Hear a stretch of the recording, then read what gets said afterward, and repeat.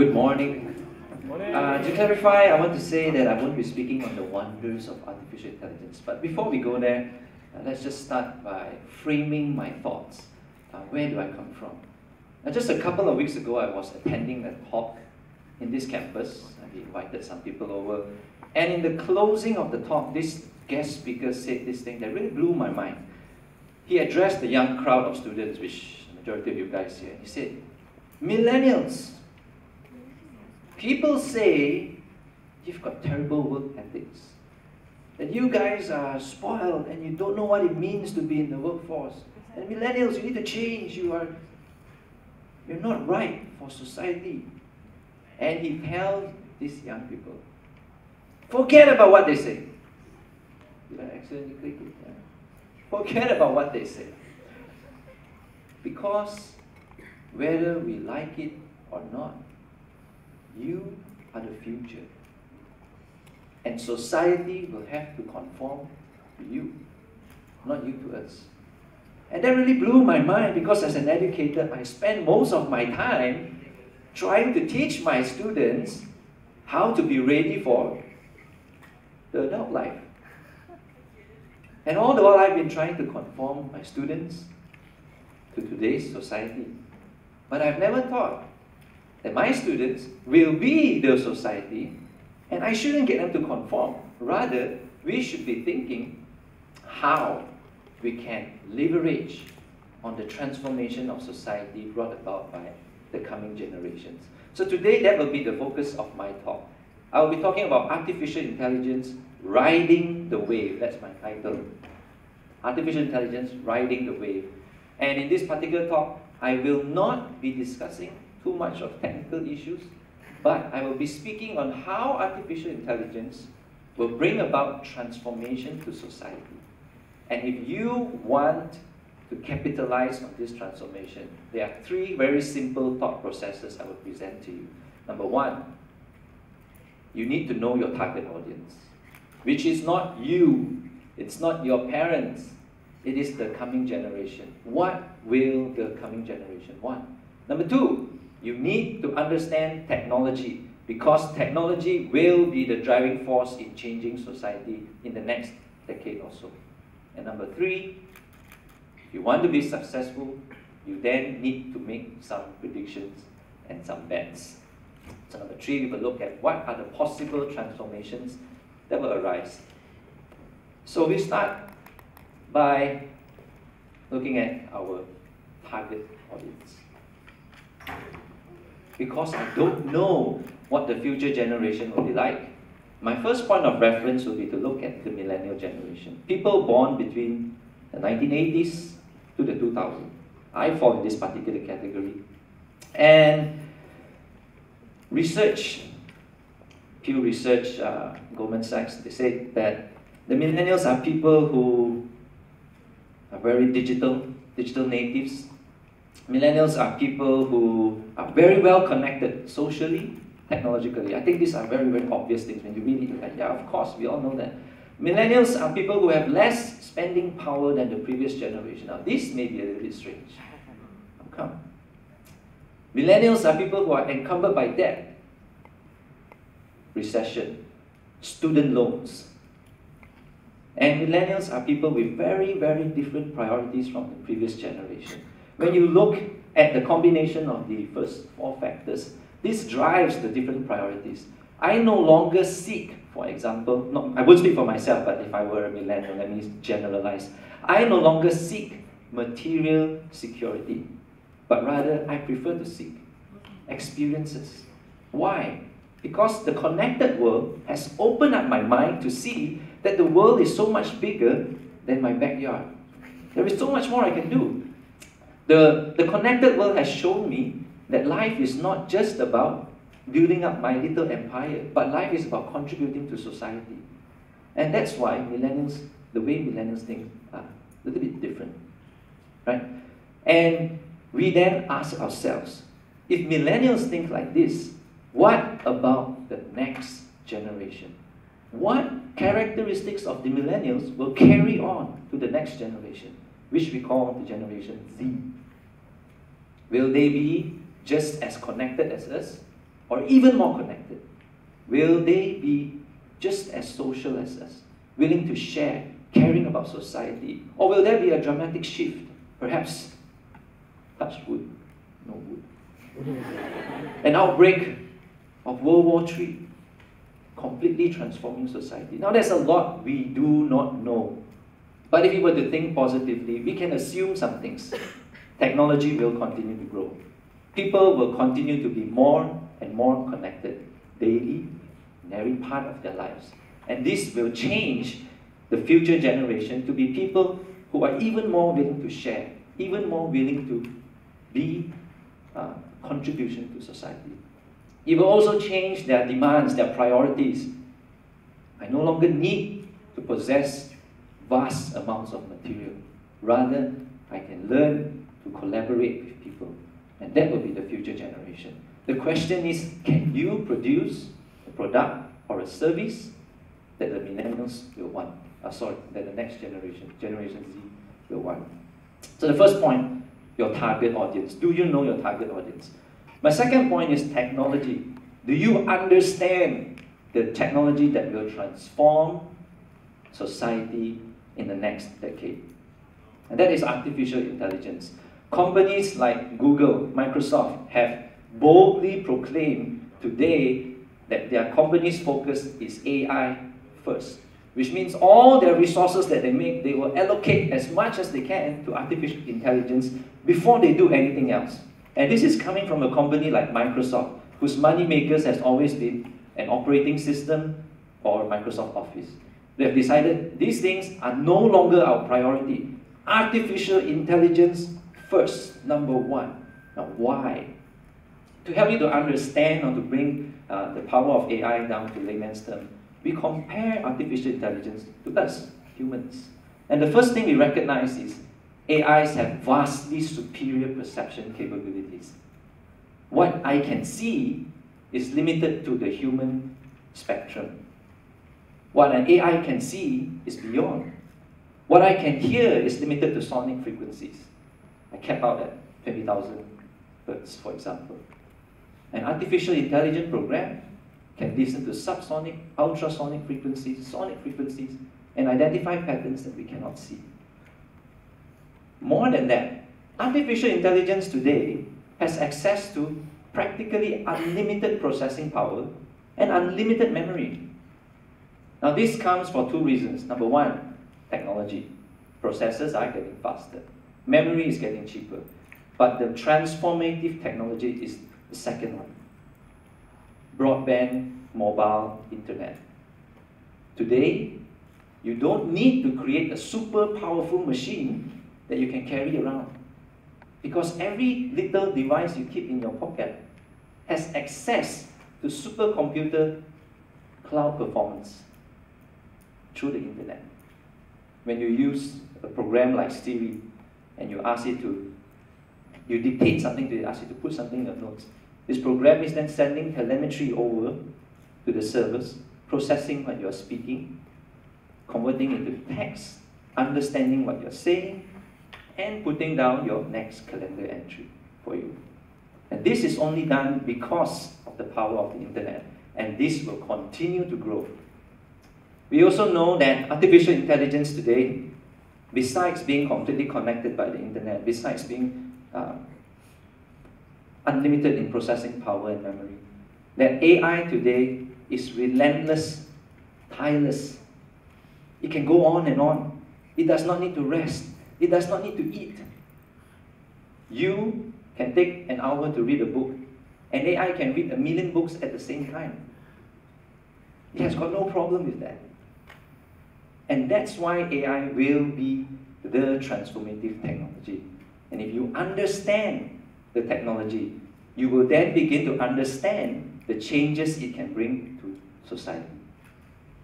And when you understand the changes it will bring to society, that's where we can explore some of the transformations.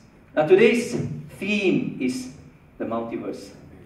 It is impossible for me to predict everything and anything that artificial intelligence will bring, but I will explore only 3 possibilities. And I hope with these 3 possibilities, it will open up your mind to really think, how will society change and be transformed by artificial intelligence?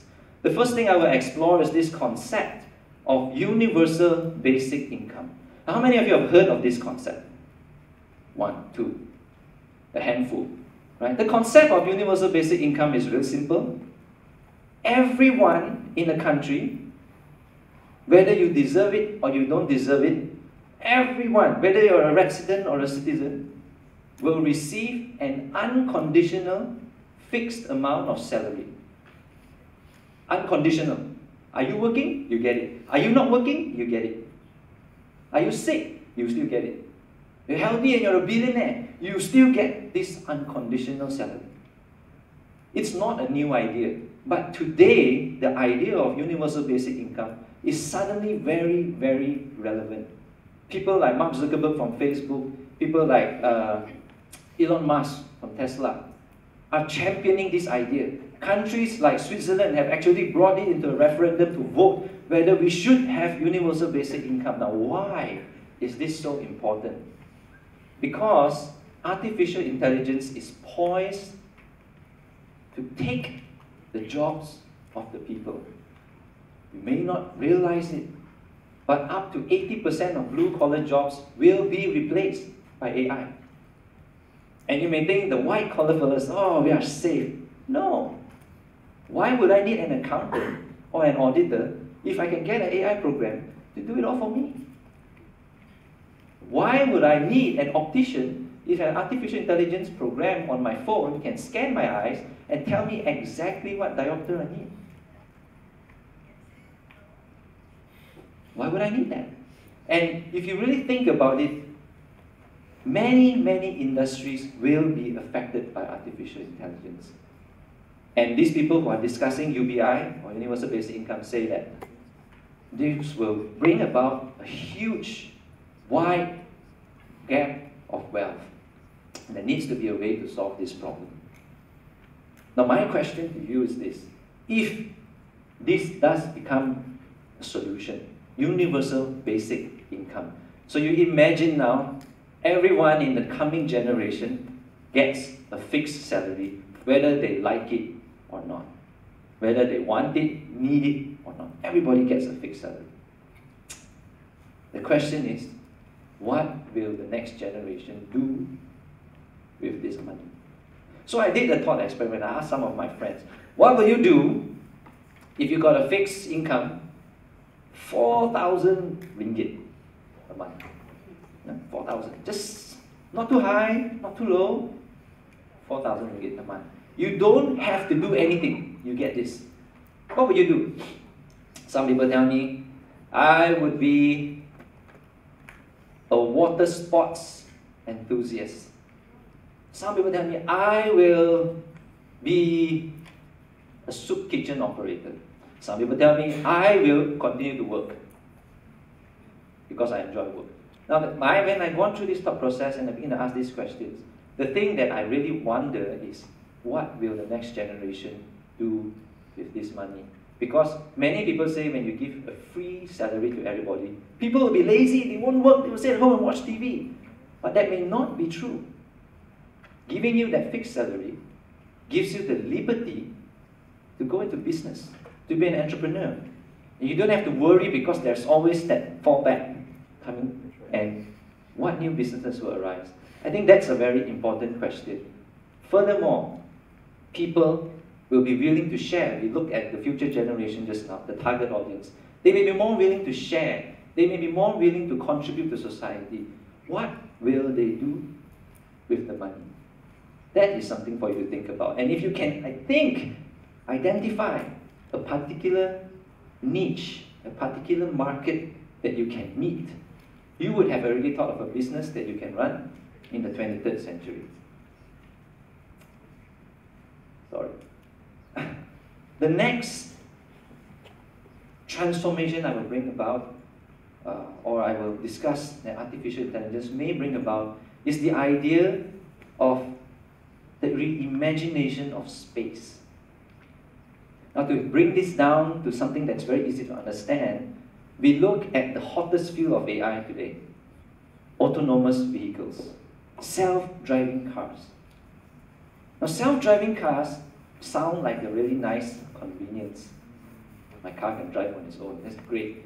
But I wonder if you really consider the ramifications of self-driving cars. Number one, if your car can drive by itself, why do you need a parking lot? Number two, if your car can drive by itself, why do you need a car? You don't need a car anymore. Why purchase a material object when you can just use it as a service? Today, the closest service we have is Uber. You need a car, punch in your phone, exactly when it tells you the car will arrive, take you to the destination, drop you off. But it still requires a human driver. Therefore, the cost is still high. But when the car is fully autonomous, traffic problems are solved. Your car can arrive faster, leave faster, go to the next passenger faster. You don't need drivers. It will be cheaper. It totally doesn't make sense to own a car. Now, how will this transform space? Towers of offices today have floors and floors of parking lots. What will they be used for? All the open parking lots we have in KL, Chowkit, or wherever you go, what will it be used for? And not only that, the roads themselves. Will we still need all our multi-lane highways when people are sharing their vehicles?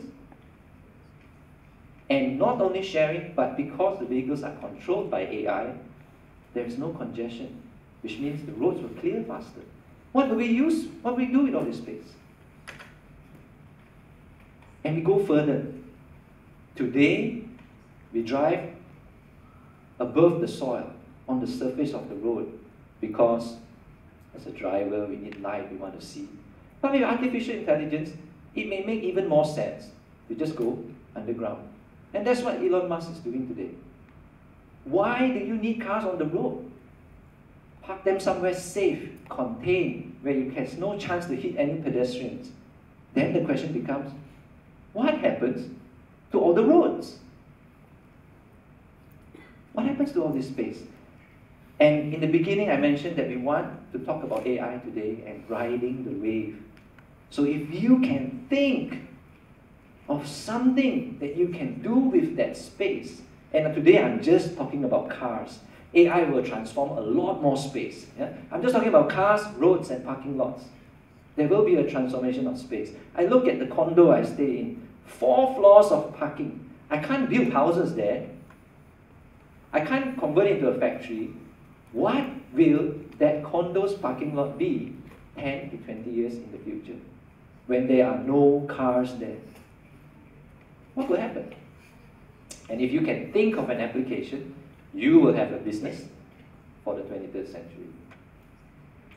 I keep going next. Now the last point, I've got 2 minutes left. The last point I want to touch on is the paradigm shift in the idea of consumerism and material possessions. Right? Today, the sharing economy is growing. Sharing of cars, sharing of rooms and houses, Airbnb, Uber. But in the future, we foresee that the sharing economy will share even more things. Let's imagine companies like Amazon now are working on delivery drones. Drones that can get you a product from a central hive in the city to your house in 15 minutes or less. Now my question is this: if a product can arrive at my doorstep in 15 minutes or less, why do I need to own that product? Let's take for example, last week I drilled 2 holes in the wall to mount a clothes hanger. I've never used my drill before. For 2 years, I have a drill in my house, I've never used it. And then last week, I used it for 15 minutes. It's completely silly for us to possess, own a device like a power drill in your house. It's completely silly to own your own giant barbecue grill if you only use it once or twice a year. And what other products today that people regularly buy and own. Let's take, for example, the most fancy, beautiful handbag you've seen for the girls. How often do you use it? Now, I can create a service that allows you to rent out the products that you have. You put up your handbag and say, oh, this is my handbag. You can rent it for $15 an hour. If someone is interested, they punch it in. I want this handbag this day, this time. A drone goes, flies to your home, picks it up, flies it over to the other person's place. They take it for a dinner, bring it back, drone sends it back to your house. How is this going to transform e-commerce? When people no longer place a premium on ownership. I don't need to own it. I just want to experience it. I just want to use it. And I mentioned just now, in the coming generation, we foresee a change in priorities. No longer will I want to own my own car. It doesn't make sense anymore. Now you may be fighting this idea. No, no, no, no, I need my own car. I want to go where I want to go, whenever I want to go. Forget about it. Because society will change because of artificial intelligence. Now my time's up. I hope today I open up your mind to really think, imagine and wonder what are the possibilities in the multiverse brought about by artificial intelligence. Thank you very much.